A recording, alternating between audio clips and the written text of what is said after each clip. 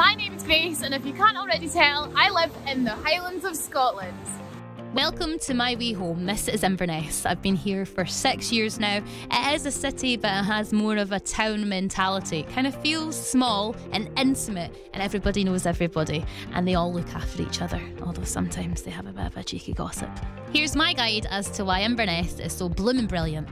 I spend a lot of time at the theatre. I never thought I'd be a theatre buff, but Eden Court Theatre has a cinema as well as a lovely restaurant, and I've seen multiple shows. We have a local radio station, and on Friday nights, me and the other half, we go bowling. And I don't know how I managed to do this for the camera, but isn't it just skill? Around Inverness, you'll see that a lot of our signs have Gaelic translated because we love the Alba, and our climate is always changing. Sometimes it can go from bright sunshine like this to awful snow like that. And don't believe what anybody tells you, you will acclimatise.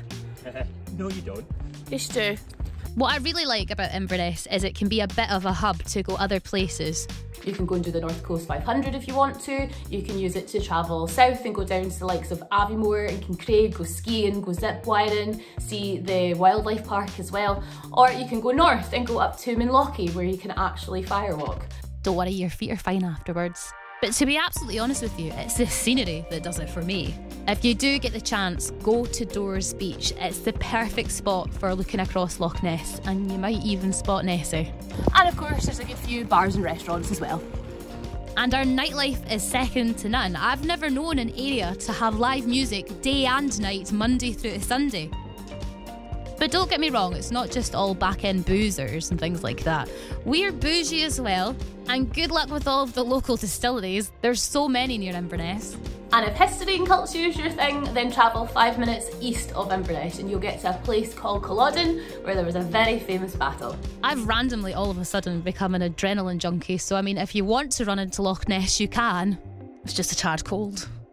And a lot of my friends are sports fans, so I mean, I'm no shy to go to see the Cali Jags play. And even at the age of 30, I'll not say no to bouncing up and down on Inverness's bounciest bridge. Please try it.